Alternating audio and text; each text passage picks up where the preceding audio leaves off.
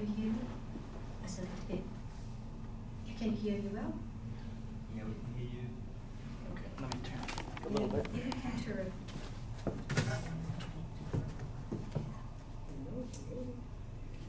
Hello. Yeah, the voice is better.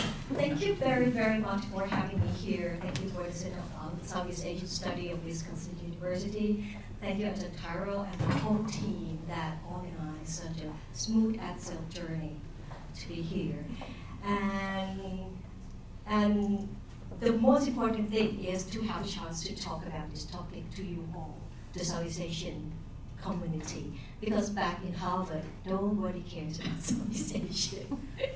I was put in the Harvard Teaching Institute where all of my colleagues are Chinese, and they were more interested in East Asian. So, of course, whatever I talk, they're always correct. They never criticize, they never challenge what I do understand or not understand about what I'm talking about or studying about. So it's such a good opportunity to be amongst you guys who have followed up about politics and social issues in Southeast Asia. That I think your comments and ideas would be a lot more, going to be very critical and very substantive for my improvement. Okay, I'm not sure if any of you are familiar with the youth movement in Thailand, but I think more or less, I think you have known that there was something happen. There were many things happened during 2020 and 2021 in Thailand, which for me, as the one who have observed the extra parliamentary politics, have been something, to be honest, something that out of mind that it would happen in 2020. I have observed many social movements in Thailand during the past 30 years, but to be honest, nothing is like this. Nothing is this exciting, vibrant, powerful, and have a long-lasting legacies to come that we are going to see in the very near future. So I'm going to give you just brief introductions about what had happened, and what had happened during the past 4 years. So then some of you haven't focus or follow up, please closely have a bit of idea what happened before we jump into the core questions and core ideas that what I'm going to present in order to explain our argument on what is it and what are the consequences that exist in Thailand after this youth movement. Okay, in 2020, right after the Constitutional Court reveals the verdict about the Future Forward Party, which was the party won the election in 2019 in the third row, and they were underdog. They were supported by young supporter, which was very, very surprised for many people, including me. But however, after just 1 year, the Constitutional Court gave a verdict that they dissolved this party. So all of this member, the committee member, has been banned from the politics for 10 years, and the party have vanished. However, during that time, there were a lot of speculation or what is going to happen after this, right? On one hand, people will argue that they're going to jump into the street politics for sure in order to mobilize support from the youth power in order to support and going against this. But before they make that decision, something extraordinary happened. The youth themselves jumped onto the street. Within hours, there were protests throughout the country. And can you imagine where was the first protest of this youngster in the campus? I bet that you know. Where? In Pattani, in the most southern province of Thailand. That was the first protest happened inside the campus. And right after that, within the next few hours, it happened in Thammasat and then spread out throughout the country. Throughout the country, in this sense, it's seriously throughout the country. In more than 50 provinces throughout the country. Not only inside the university, but also inside the high school, as we have seen this. Countless number of high schools led the protests inside their schools. And it lasted about nearly 1 month. That these happen every single day with a fresh mob. Happen just 1 and 2 hours and then disappear with all this kind of placard and all those. we were not quite sure what's going to happen next, because if you remember, at that point, there was a spark of COVID in February. So when the emergency state was announced by the government because COVID spread out, they disappeared for a few months. And within a few months after the situation better, they came back. And this time, it was different. They were no longer inside the university. They were no longer inside the school. They were on the street. And small scattered network or not network among different schools, different universities start to collaborate and turn into a small movement in different parts of the countries. And in different parts of the country. And they were very creative, very vibrant. The movement spread into among the younger generation, among the high school students, and they had their own campaign. They even went in front of the Ministry of the Education and have done all this. Wow, I mean, it's hard to explain during that time. At the same time, their demand is climb up the ladder, not only calling for the resignation of the Prime Minister, not only the constitutional reform, not only about protecting their fellows from state violence, but also about the monarchy reform, which on the 10th of August at Thammasat University, the Thammasat folks announced the 10 reform requests to the monarchy, and that shocked the whole Thai society, which you all have known that we were very sensitive about the monarchy issues. And the protest, the confrontation escalated. It seems like the state will no longer treat them as young kids. They become a national threat. So the confrontation between the military, the security authorities, and the youngster became more intense. And it continues throughout 6 months, up until December. We have seen this protest every single day. As those who follow up, I was, to be honest, very exhausted. And I have to follow every single day, every single week, something, and the events always come up with a new form, with a new pattern, with new ways to express their way, and new group have happened. And I was, to be honest, it's the most difficult thing to follow up during that years for me, because even though I have known many activists, but most of these people are new faces. They are all one I have never ever heard of. I don't know where they're from. It seems like for me, I have known next to nothing about the people's politics in Thailand when all these things happen. During their New Year's Eve, they all went for vacation. And then they returned in January and February. But by this time, they started to think maybe those simple and peaceful protests were no longer functioning. There were big debates among them, and many groups turned out to be a lot more, not violent, but try to find a new strategy to provoke the situation in terms of the way that several disagree. For example, like, this is the royal palace. And the authority put the barrack on as a container in order to block that people don't get too close to the royal palace. They never touched this container before. But in February, they start to pull it down and try to climb and jump into the palace. So it was the first time that the authorities started using the rubber bullet. And there was a big mess. Once a few of my journalist friends has been shot by the rubber bullet. It may not be that bad, people didn't die, but it was the first time that it seems like something smell not good coming. And then again, the break of the war started because of COVID turn, and everybody have to be at home. Everybody seems to be disappeared for quite some time, but then again, in August, 3 months long up until October, there were this kind of the semi-riot. I don't want to use the word riot, but it was the new groups came up with the new militant confrontation and reacts to the state response to their protest. They use a new strategy to provoke, to give the state understand that they were no longer able to wait for the change. They tried to went into the military camp, where the Prime Minister resident were in And then they used this kind of the Molotov cocktail. They used the stick, what to call it, something. Slingshot. Yeah, slingshot. Yeah, the slingshot, and so many things, whatever they have. But it was a real battle. This round battle is no longer like a water cannon, high pressure, or only few of luck or roulette. But this is the real chess. There was a real chess. In the front line, we estimate that there were around only 500 participants, the active one. Can you guess at how many people were arrested at the end of these 3 months?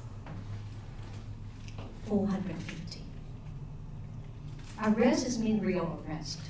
It means a bit of torture and put in jail.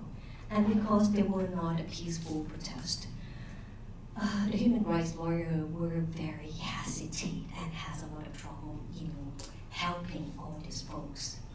And it's become the real criminal case, not about violating the state emergency of the COVID, or not about organizing the protesting thing. It's become the real issues.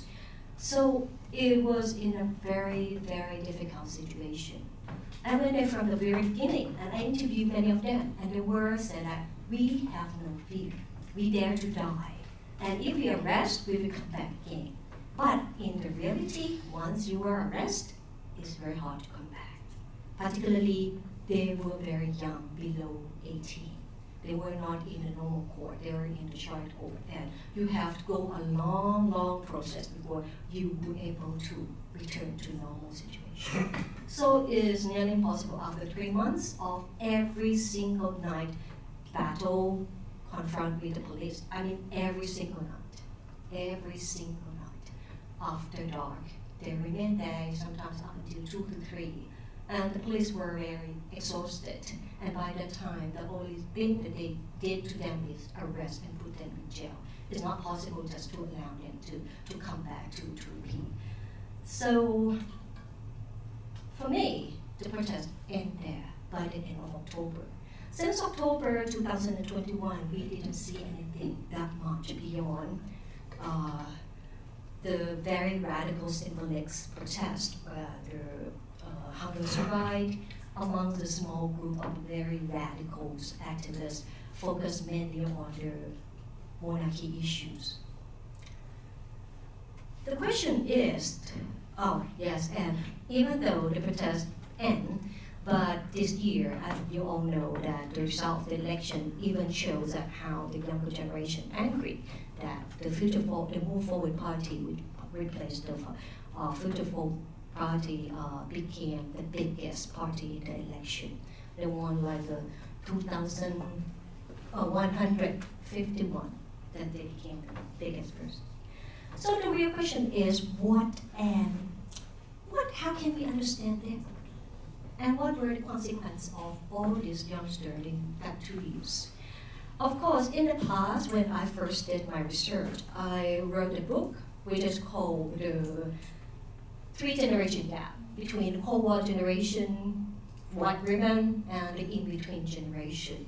I think we were pretty convinced from the beginning that this is the generation crash. This is the generational issues, that there were different expectations and they turned into crash.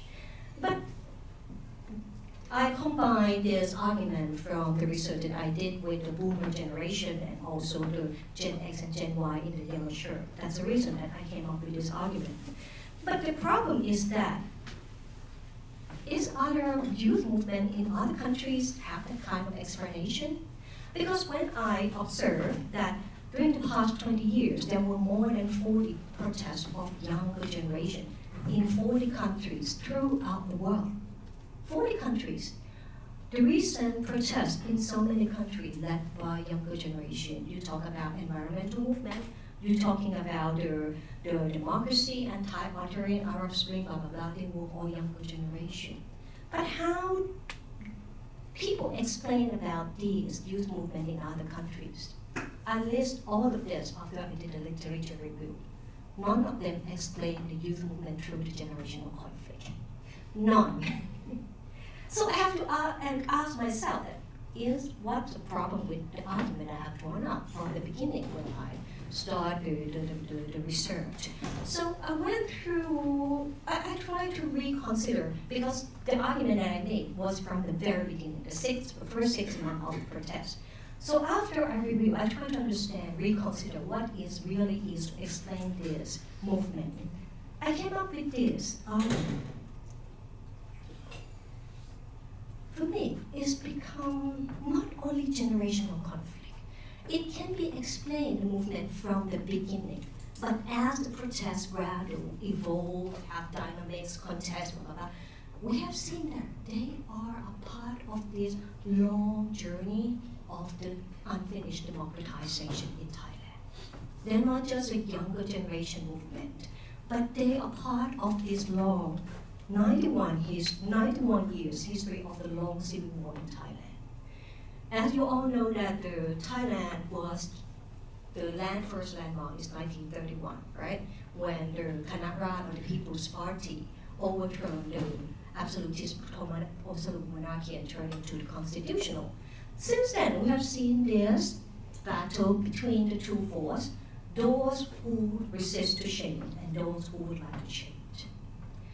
And it was a long battle between different parties.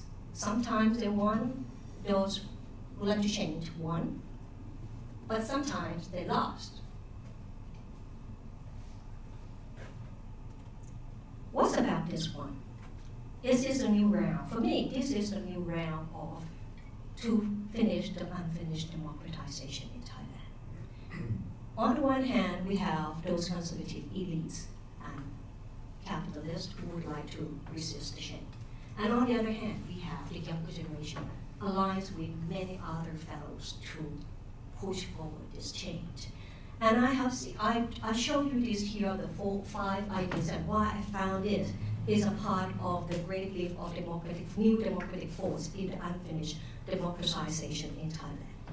First of all, their demand is not only the younger generation interest, it's not about the youth interest, but gradually after they develop their protest, it's become the liberal and change, which is going along very well. It's very similar to the earlier protest that would like to call for change.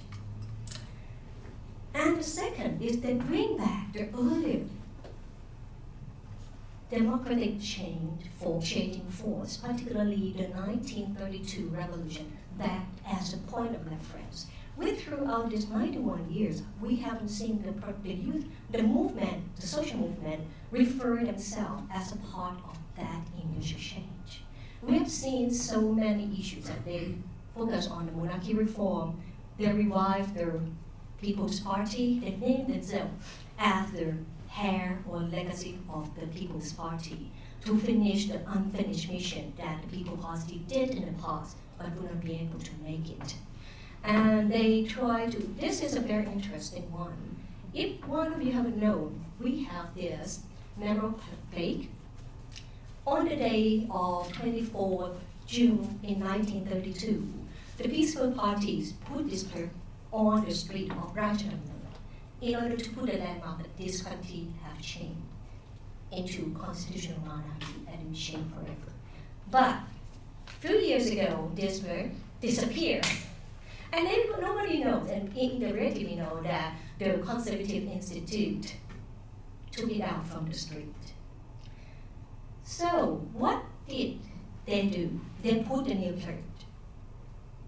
Very funny, we can go to the details. There they show, they have this symbol of 3 finger salute in the plate. And they are the new generation gonna win back and take the democracy back. They put this in the very historical and very spiritual landmark is the Sanam Luang, the people's field that next to the royal palace. And they put it cemented as they came back to recall what People's Party did during the 1932. And for the elite, it was very threatening. Just a few hours later, it was taken out. But they did. They tried to be a part of this linear historical development of democratization in Thailand. They tried to harmonize the revival of the people, the younger generation, to understand the member of the People's Party were tremendous. I mean, in earlier generation, nobody seriously cared about what People's Party do as this generation. And the third is why I think is the part of the political democratization is because they try to understand what happened during the earlier democratic transition, and they try to criticize. They try to attempt to go beyond the earlier state that the earlier democratic force did and didn't do, or did some mistake. For example, they argue that the People's Party in 1932 were too reformist on the monarchy. They didn't get rid of the monarchy, or they used too little power in order to constrain the power of the monarchy.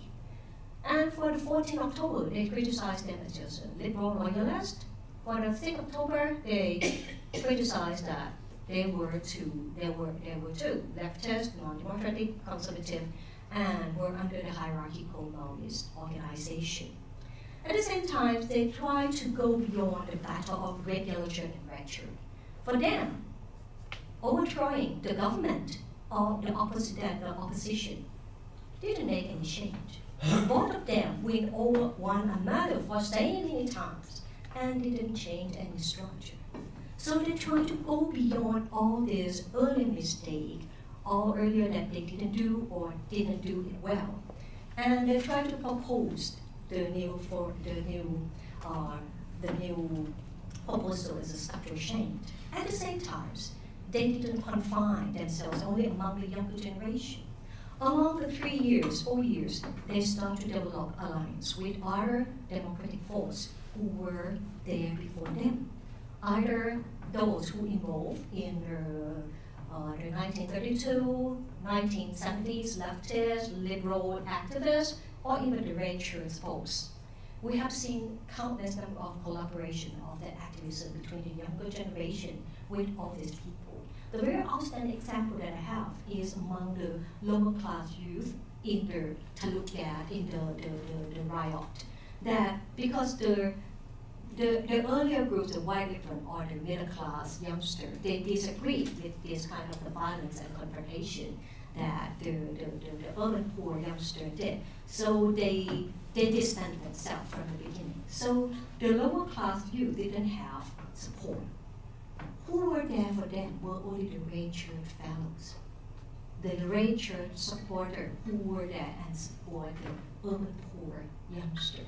So since then they had developed the very collaborative network, and they were there. And the later activities that organized by the Lertchoosakul were supported by these younger urban poor folks. And anything that organized by the younger urban poor folks at Kanokrat, they were supported by, the Lertchoosakul support them. So we have seen that they have developed a very profound network with other forces we'd like to shape. At the same time, they institutionalize themselves, not only amongst the social movement, but also they are part of the Future Forward Party. We will talk about this later. And countless number of the younger generation were in a team of the youth wing of the Pheu Thai Party as well, not only in the Future Forward and Move Forward. At the same time, they still express themselves in election. As we have seen, the overwhelming victory of the Bangkok government election last year in 2022 were a part of what they tried to emphasize, that democracy was the means in order to win over this. And the last is very interesting about the campaign on the policy issue, that they still keep on campaigning even without the protest. The LGBT rights, anti-military conscription, liberalizing the craft beer, as many of you have heard that was a part of that strategy, and education reform. And the most interesting thing is about the post-movement activism. For me, even though the protests end, but people who participate in the protests didn't end there, the legacy of them is also on their post-movement activism. I list here on the daily life struggle that they did, which for me, it was fascinating. Our research has done from Ajahn Kanokrat in Thammasat University about the post-activities that this youngster did were something that is beyond our imagination. Of course, they still have done several school campaigns inside the school, anti-corruption and welfare of the student. But if you talk about the boom of the cryptocurrency in Thailand, you'll be surprised. There's become activities among those politically active younger business people. For them, involving in cryptocurrency was a part of the symbol to going against the state control. And they were quite clear from the beginning when once they start to involve in cryptocurrency. It was very surprising to me. Not only this, but also the gaming streaming network. Because after the protest ended, the high school student, they didn't have people to turn to. The game streamer becomes the political community among the high school student. That the grand streamer, the caster, didn't only the caster, but they become political support. They become the way I went through, go through this result of the game casting. They always like symbolize themselves as one of the politicians, and try to debate among the political critiques issue when they play video game. It was, for me, it's beyond my imagination that it's become a part of their life for these high school students. And regardless for the Korean fandom that they in Thailand, and particularly during the protest, that the Korean pop fandom were the strongest mobilization, particularly the financial support, and they still continue about this in banning, in criticize that there were several phenomena that the K-pop the new one who gonna enter into the K-pop business, and they were the hair of the former very conservative Lertchoosakul speaker, and they banned her, and she had to resign from the band and return to Thailand, even though she invested so many years in building up herself into that. So they try to use themselves as the pressure groups in express their political ideas. Okay, so that was, I understand, that was I tried to explain as an alternative to the generation crash. And now, on the second part of my talk is about the legacy of the protest. Of course, when the protest ends, that didn't mean that they failed. In evaluating the legacy of the social movement, there are many other examples of how we categorize the way to evaluate the impact of the social movement. But here I'm going to focus on the part of the institute. The victory of the Future Forward Party in 2022, this year, for me is not like a straightforward, as the party mobilized the support from the social movement. All the social movement institutionalized into the party. But for me, it's very controversial, it's very contradiction, and it's back and forth, twist and turn between the relationship of the youth movement in Thailand and the political party. And I found this is the four dynamics that I have seen, the interplay under this contradicts, twist and turn. It's moved from online movement to Future Forward Party. And then from Future Forward Party turned into the youth movement. And the youth movement built up themselves into the movements.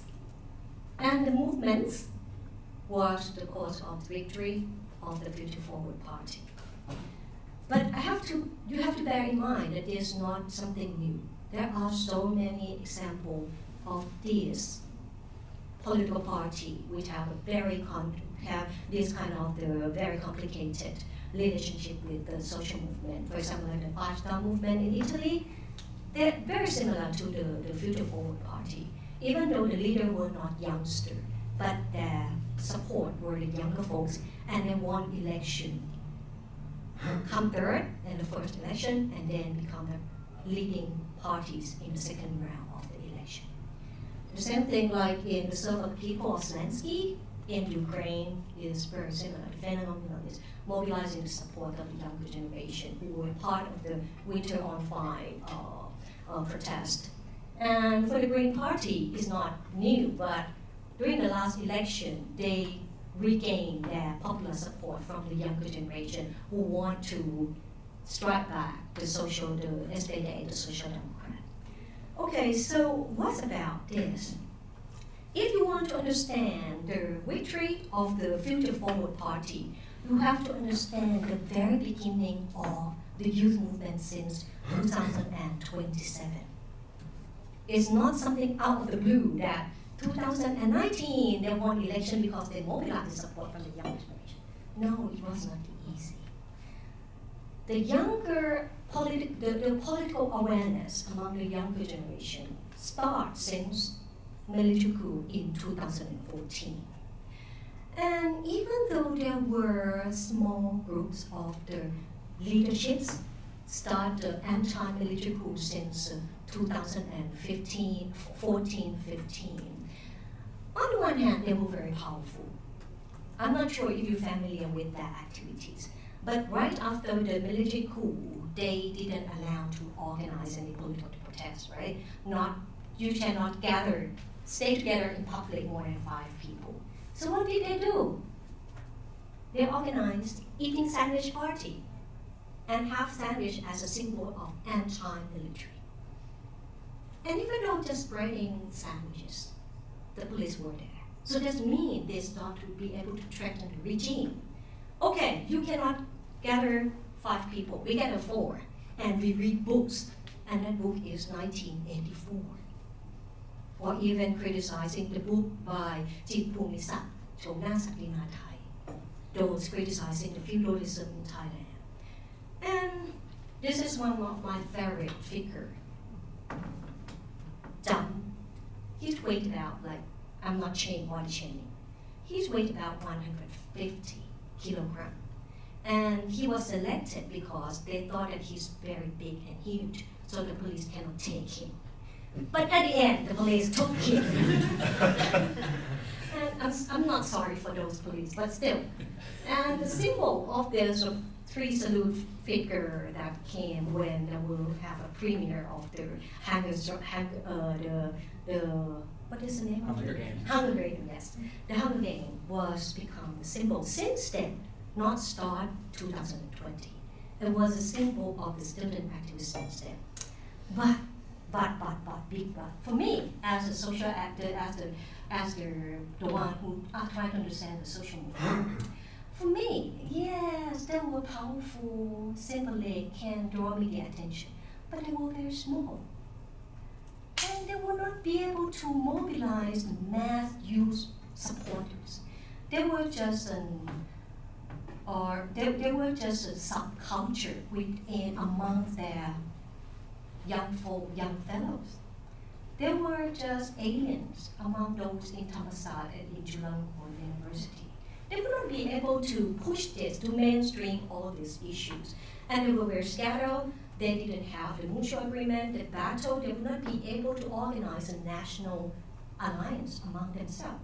So for me, I was not quite sure that they were very successful from my point of view. So to be honest, I didn't do any much research on them. And I noticed that.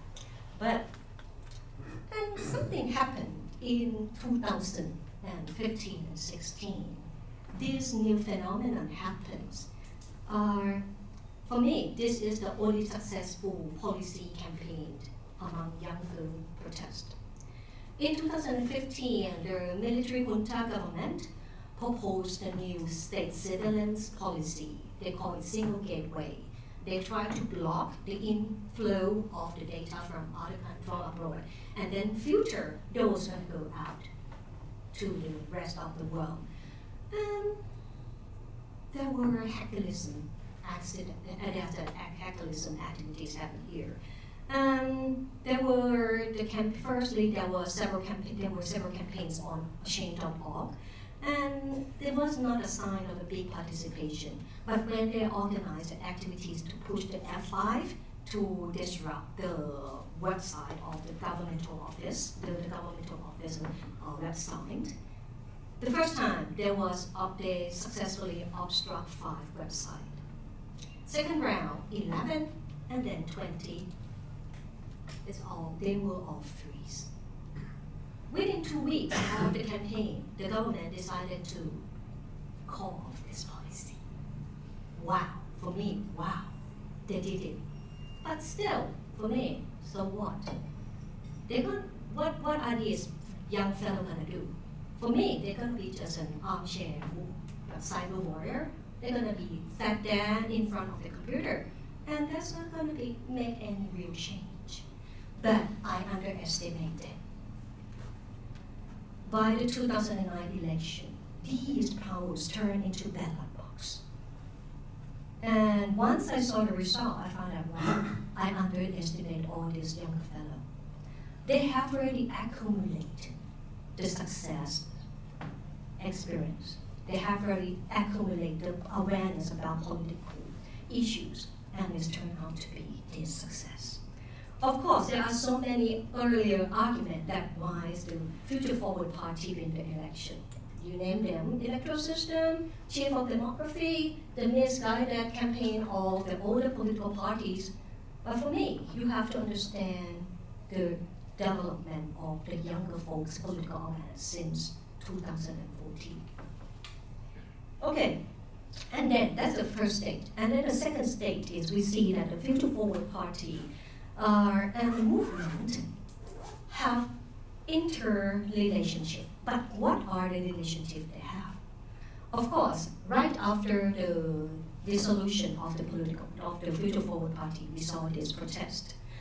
But in the reality, those who organized the protest were those who disagree with the party from the very beginning.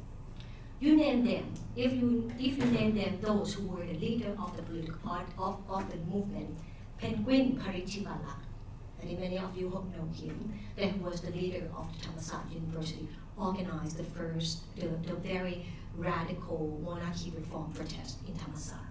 And on the other hand, we have Fort Thatte, who was the leader of the Free Youth Movement, which was the first biggest protest in Thailand. And who are these two? They were a part of, Penguin himself, he was a part of the founding father of the Future Forward Party. But when he proposed the monarchy reform to the party tried to tame down, tried to reduce the degree, and didn't agree to have this monarchy reform and 112 reform as highlight in the political campaign during the 2019. So what did Penguin did? He resigned. He resigned from the party and organized his own political youth organization. He tried to revive the National Assembly of the Student Union, but it was not that successful. So he went back to Thammasat and organized his own, the radical political party, which were the major engine to organize the protest later on. For Fort Thatte, he was the staff, after his graduation, he was the staff at the Future Forward Party in the youth wing campaigning the LGBT issue. But he went too far for the party. In his campaigning for the LGBT marriage rights, he kissed his boyfriend in front of everybody in the House of Parliament without asking permission from the party. So it was a big issue, and the party asked him to reduce his role, and he resigned. He was very disappointed with the party and started his own organization called Free Youth 1 year before the protest. So once the party dissolved, these two are only examples. But there are so many people who disagree with the party and step out of the party from the very beginning and become the crucial force to organize the protest. And when the party were about to hesitate, was in a situation of hesitation to organize the protest after the dissolution, these fellows were the ones who organized the protest. As we have seen that the protests at the beginning, there were appellants, or the Future Forward Party didn't participate in the protest. What were the position of the parties in the protest? Stand behind the movement. I remember very well, I was in a meeting with the Future Forward Party, the Move Forward. They asked me to give my own opinion about the protest. And I asked for their stand. What was your stand, relationship with the party, with the movement? They said that we will be behind them. Every time, if they turn their back, they will see us. Of course, for the party it's fine, but for the protesters, they said, what?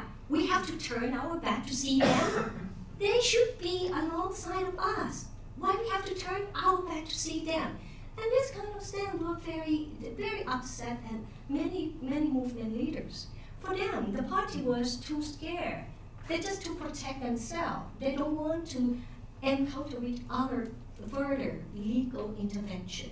So, but for the party, they said that it's better to distance from the protest. So the protests have their own stand, and probably they have more legitimacy without the party collaboration. So they have all this agreed all along. The party only provide the moral support or activities organizations, sometimes like they help to organize, provide the stage,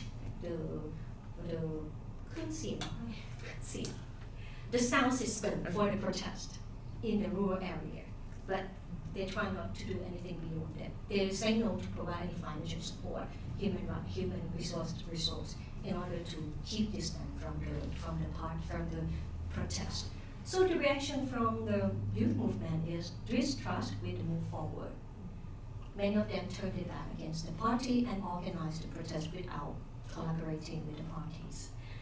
And many of them even turned to collaborate with Purthai parties.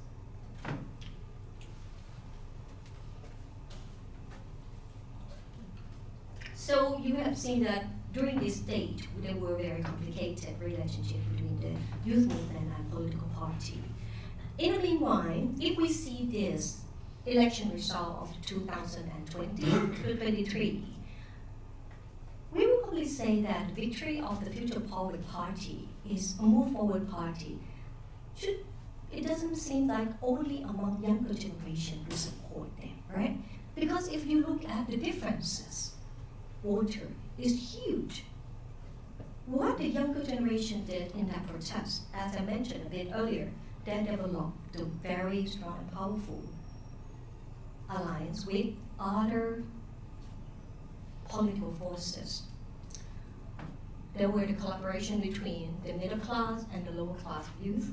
There were collaboration with the richer, the supporter, the anti-coup activist, who may be earlier on the in between either yellow and red shirt. At the same time, they successfully mobilized the moderate yellow shirt leader and support in order to support their movements. So it was not only the political party themselves that mobilized the support, but those who have been aligned with the younger folks were a part of this success as well.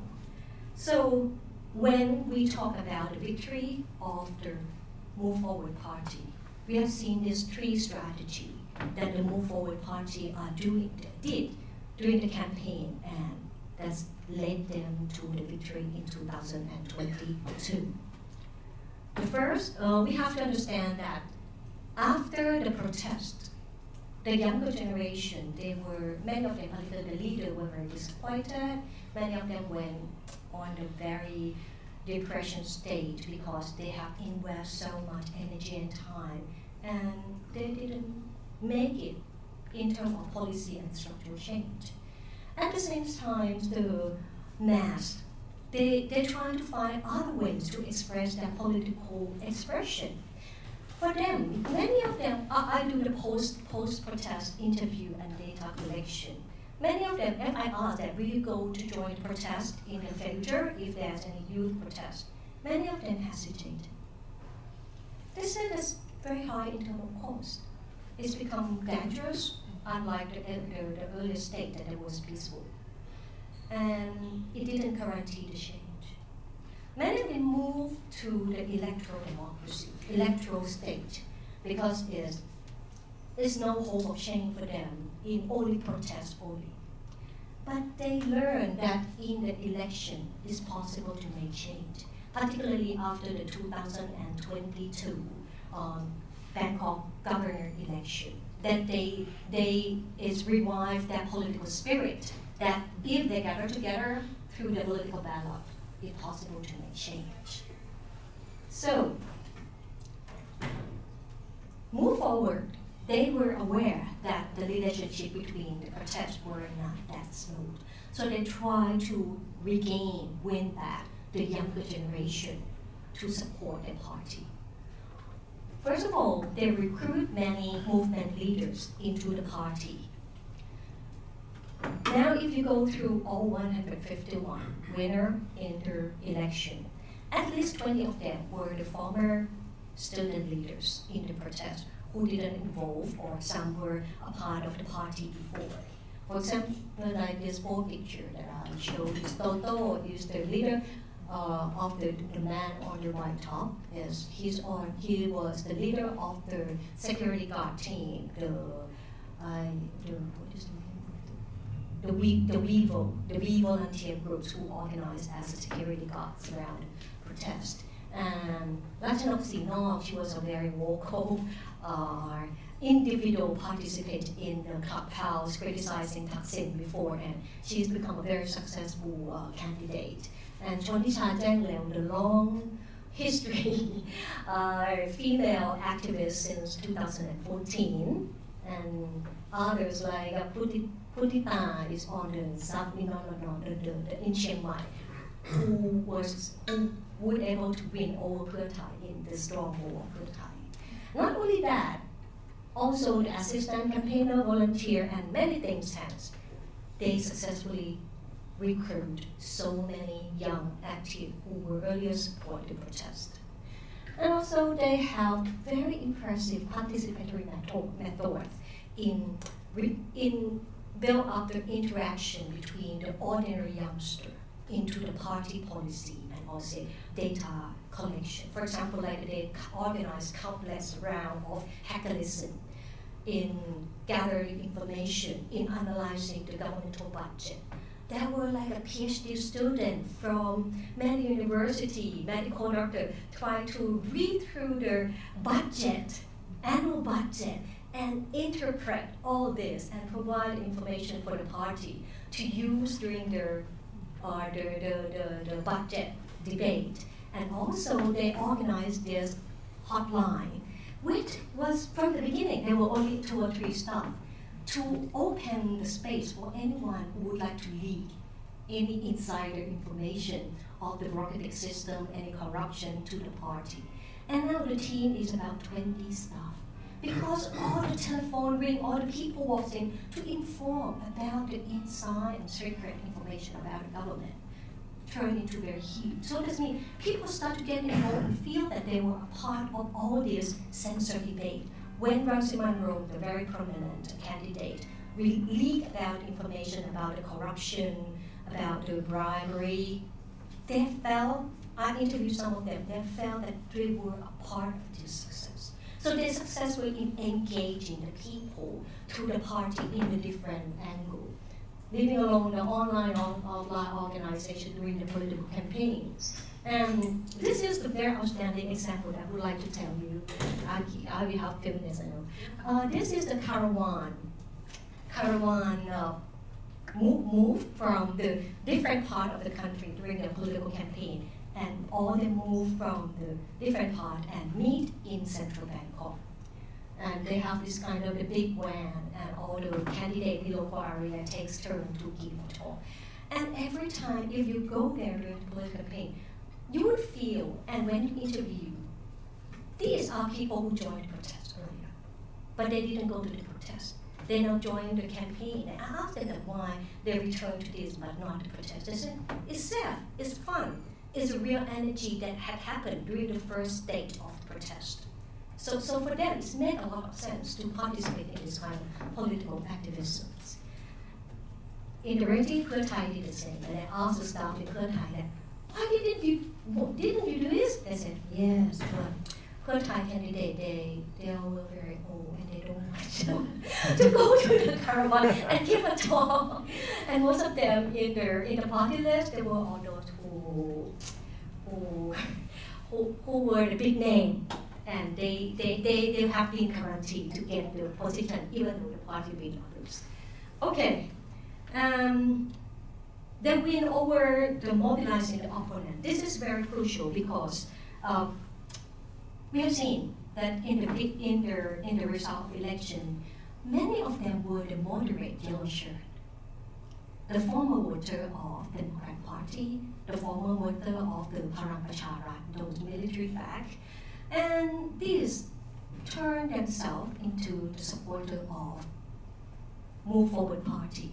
I realize that that's why that they don't feel that Move Forward Party are the threat, which they used to feel with Future Forward Party. I think the party have shifted their campaign a lot in order to win over those who go against Thaksin because of the corruption issue, and they try to tone down all those, the 112. Of course, they're still very outstanding, but still, these people didn't care about the 112 issue that much, to be honest, comparing to the hardcore and die-hard yellow shirt. So so in that sense, their victory is a part of mobilizing the support from the moderate yellow shirt. As we have seen the result of the election, those ultra-conservative popular vote reduced in 9%, Democrat 8%, local partisan in 9%. So all this moved to the Future Forward Party. The last is taking over Friends voters. At the beginning, of course, younger folks, particularly the leader, they split among Pheu Thai supporters and the Move Forward parties. Many leading figures, which I was very surprised, even very leading figure in Dula, they were Pheu Thai supporters from the beginning. They involved in many activities of the Pheu Thai. But at the end, during the campaign, they were switched back, many of them switched back to Future Forward because of this complicated and unclear leaderships and the very clear, outstanding figure of Pita. And the most importantly is the unclear position of the Pheu Thai party with the pro-military parties, that they didn't state it out clearly as the Move Forward party did about being distant from the military-backed party. So I think these are the part of the reason why they success. So if I'm going to sum up here, the relationship between the Future Forward Party and Move Forward and the youth movement is pretty love-hate relationship. And the younger voter, they do not support. They don't look at the Move Forward Party as a cult. For them, if the Move Forward Party don't do well, they are more than ready to punish. They can give a reward if they agree with the policy campaign. And they keep on debate, have internal conflict, pressure, and support. It's always back and forth. It's unlike those who used to, like my generation, used to support Democrat Party. Whatever Democrat do, I always vote for Democrat, but not this generation. So I end here with my presentation. Thank you.